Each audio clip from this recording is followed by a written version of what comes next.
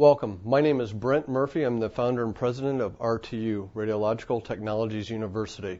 I'm pleased to announce that the Indiana COPE, Commission of Proprietary Education, has approved RTU for 2 new master's programs, one in nanomedicine and the other one a basically dual major in nanomedicine and medical physics.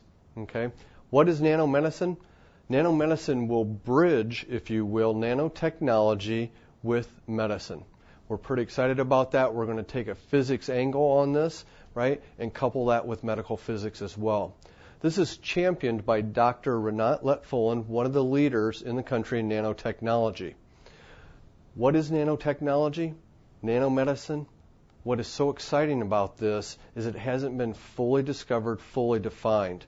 There's a lot of research. Who's doing this type of research where nanotechnology, nanomedicine can take us?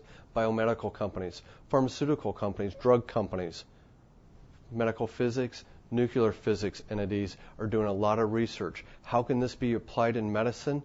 It can be applied to help cancer patients. It can be applied to help imaging.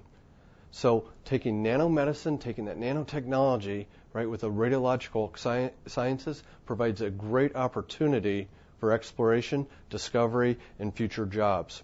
RTU's blended learning environment, which couples basically virtual, online training with a very strong resident portion on-site with the professors, with the colleagues, with the TAs, allows us to really maximize out the students' learning potential.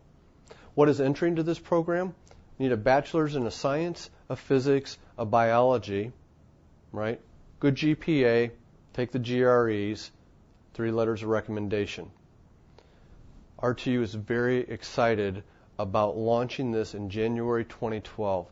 Master's in Nanomedicine, and the other degree is a Master's in Nanomedicine, dual degree with Medical Physics. To learn more, please visit the RTU website or call. Thank you.